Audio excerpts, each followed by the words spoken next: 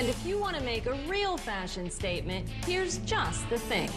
I came up with this idea of helmet covers that actually slip on over your helmet, so you have to be stuck wearing the same black, chrome, or, crappy helmet you cover with your scratches. I use different types of fabrics. I use bandanas. I use faux furs for the ladies.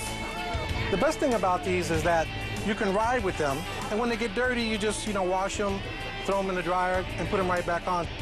You just line up the front, hold it in place with your finger, and just pull it back, and it slide right on. You just bring your finger underneath here just to bring it around the edge. Bring the other edge around, and that's it. You got a Skinner. A lot of people like to wear the matching bandana. Some people wear it across the face. They call it the gangster look.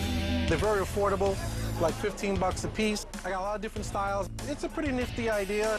It's definitely going to take off. I think this is going to be the next big hit with motorcycle apparel. Hey, Paul, how about making me an American Thunder helmet cover? Now, don't touch that remote. American Thunder will be right back.